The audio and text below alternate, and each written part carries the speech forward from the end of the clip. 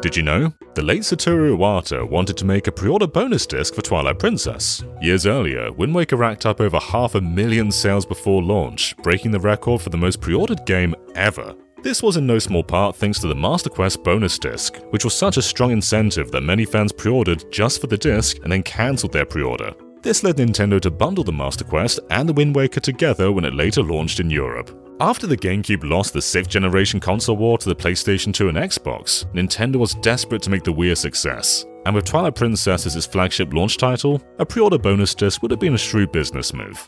8 months before launch, an interviewer asked Zelda director Eiji Aonuma if there would be a Wind Waker-style bonus disc, to which he responded, "With the size of the game, it may have to. We are currently considering adding a second disc as a bonus, but this is yet to be finalized. I think Mr. Iwata is keen for this to happen, but we shall see." Electronic Gaming Monthly magazine announced the details. For a $10 deposit, fans would get a copy of the Wind Waker visually remade with the graphics of Twilight Princess, and with the 2 dungeons Miyamoto said were cut due to Wind Waker's hasty production. It sounded too good to be true, and unfortunately, it was. It was EGM's sick idea of an April Fool's prank. The unfortunate reality was Nintendo never actually got around to making a pre-order bonus. Although it's worth noting they did release a very limited edition collector's box. This had a 6-song soundtrack, high-quality 1/6 scale replicas of the Master Sword and the Hylian Shield, and a certificate of authenticity. Back then, a collector's box sold for $40, but only 7,000 were ever made, so today they've skyrocketed in value to hundreds of dollars apiece. And as it turns out, a Twilight Princess pre-order bonus disc did sort of become a reality 10 years later. This was when the HD version released on Wii U, although it was only a 20-song soundtrack. A much more impressive OST released exclusively in Japan, featuring 108 tracks, including this bonus track for Hyrule Field, which is playing right now. This was originally recorded for the Cube version, but never got used in-game. It can only be found by snooping around the internal data, but it made its way into Disc 2 of the Japanese soundtrack collection. A pre-order bonus disc wasn't the only thing Nintendo wanted to give Twilight Princess fans, but couldn't. There was also a multiplayer mode. In Wind Waker, a second player can connect a GBA to take control of Tingle, who can access information, drop bombs, and sell stuff to the first player, such as blue potions and a temporary hover ability.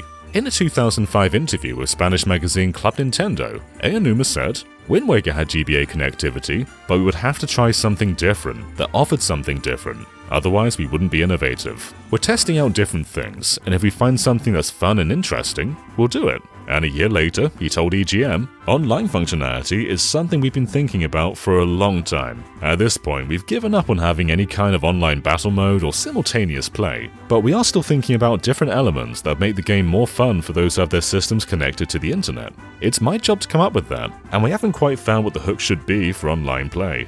Looking back at Zelda's history shows that Miyamoto publicly flirted with vague ideas of multiplayer as far back as the 64DD era, talking about a network Zelda where the assistance of other participants would motivate a player's actions. Presumably those are some of the ideas Aonuma said they'd been thinking about for a long time, but even though it's part of his job to incorporate online functionality, it seems he never landed on the right idea. But he did say whatever the multiplayer mode was gonna be, it wouldn't include Tingle. Not because he already had his turn in Wind Waker, but because American fans just didn't like him. And the entire point of Twilight Princess's development, above all else, was to make an American Zelda. To explain what I mean by an American Zelda, let's rewind to 2004, back when it looked like Twilight Princess might be the last Zelda. Despite being one of the most expensive series to develop, Zelda sales had been steadily on the decline ever since Ocarina of Time. Japanese players were becoming less interested in video games in general, and Wind Waker didn't sell nearly as much in America as Nintendo expected. They were originally planning on making Wind Waker 2, but the situation was so dire, they decided their best hope of saving the franchise from extinction was to cancel it and develop an American Zelda instead. As Aonuma explained it, "I began to worry whether Wind Waker 2, which used a similar cel-shaded art style, was something that would actually sell. We knew what a challenge it would be to develop something that would sell in the Japanese market, where gamer drift was happening. That's when I decided that if we didn't have an effective and immediate solution, the only thing we could do was give the healthier, North American market the Zelda they wanted. We knew that we would have to create a Zelda game that would live up to the expectations of fans in North America, and that if we didn't, it could mean the end of the franchise." Ocarina of Time was incredibly popular in America, so they switched the art style and initially considered making Ocarina's direct sequel. To quote Aonuma directly, it would have taken place some years later. The art department sketched Link so he looked 25 to 30 years old, but the overseas staff vetoed the designs and told them fans didn't want to play as an old Link. Nintendo of America helped pick Link's voice actor as well, choosing one that gave Link a sort of bad boy vibe. The Zelda team ultimately decided that instead of an older version of Ocarina Link, they'd use a totally different Link that was 16 or 17, and instead of a few years, it would take place a few decades after Ocarina. And because it wasn't too far in the future, some of the characters from Ocarina might still be alive in Twilight Princess. In a later interview, Aonuma made a couple of references to Navi providing feedback to the player, so it seems she was one of the characters planned to make a return. It certainly would have given the team a chance to tie up some loose ends after Navi's mysterious departure in the final moments of Ocarina. But at Miyamoto's request, Midna was created mid-development, so Wolf Link wouldn't be so boring to look at from behind. Midna then gradually became a more central character as development continued, so it seems she eventually took Navi's place as Link's navigator. It can't be said with certainty that's why Navi got axed, but it ultimately became a moot point when the Zelda team decided to push the timeline back even further. In the final build, Twilight Princess was changed to take place 1 century after Ocarina, so instead of appearing in the flesh, Ocarina's characters are merely referenced, like King Zora, whose grave can be found in Kakariko's graveyard, and a black and white picture of the fishing hole man kept by his descendant Hina. Although there was one character that made a return. The ancient hero who teaches you 7 hidden skills is heavily implied to be Link from Ocarina of Time. Every previous Zelda game was revealed in Japan, but Twilight Princess broke precedent and was unveiled in America at E3 2004. And even the trailer itself was put together by Nintendo of America. The developers would later say the audience's enthusiastic applause cemented the direction the game would take over the next 2 years. And several developers said when they started feeling burnt out, they'll think back to E3's cheering applause to boost morale and continue development. According to then Nintendo president Satoru Iwata, I think that people looking in from outside think that Nintendo's Zelda team is incredibly experienced, capable of maintaining its motivation and carrying large projects through to the finish without any external input. But as it turns out, everyone on the Zelda team is only human after all. When development was finally finished, Twilight Princess launched 2 weeks earlier in America than it did in Japan, and was met with both critical and commercial success. Reviewers gave it an average score of about 9.6, and fans snatched it up so fast that it outsold Ocarina of Time and became the best-selling game in the series with almost 9 million copies.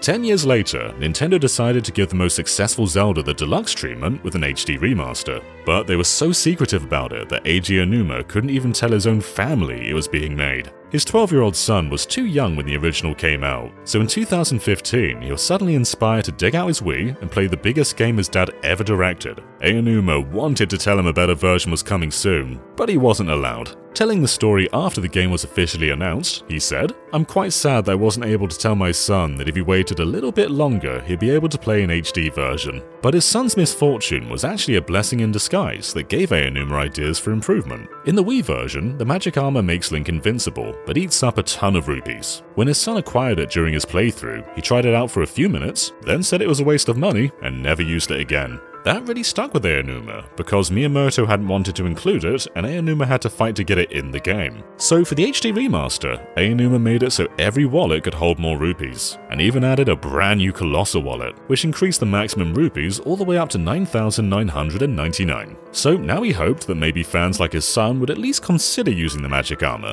But in Aonuma's opinion, Twilight Princess HD was still missing one very important addition. The Wii U remaster launched with the Wolf Link amiibo, and 15 other amiibo unlocked various features in the game as well, but Aonuma says he also wanted to make a Talma amiibo. To be honest, he seems to have some kind of weird obsession with her, and brings her up in countless interviews. As director, it's not his job to create NPCs, but for some reason he took it upon himself to get directly involved with Telma's design. In case you've forgotten, Telma's an older woman who's very forward with Link, who in turn steals a few, adult glances at her throughout his adventure. Aonuma's made it no secret that she's his favourite character in the game, and says if there was a bartender like her in real life, he'll definitely go to her bar. He also says he likes the idea of getting scolded by her. But Aonuma isn't the only director that left his mark on Twilight Princess HD. In the original game, there were so many textures on buildings and features that were just slightly too blurry to make out, such as this mural in Hyrule Castletown. Fans had wondered what the mural was supposed to say, but even extracting the texture from the game's files didn't help anyone decipher it.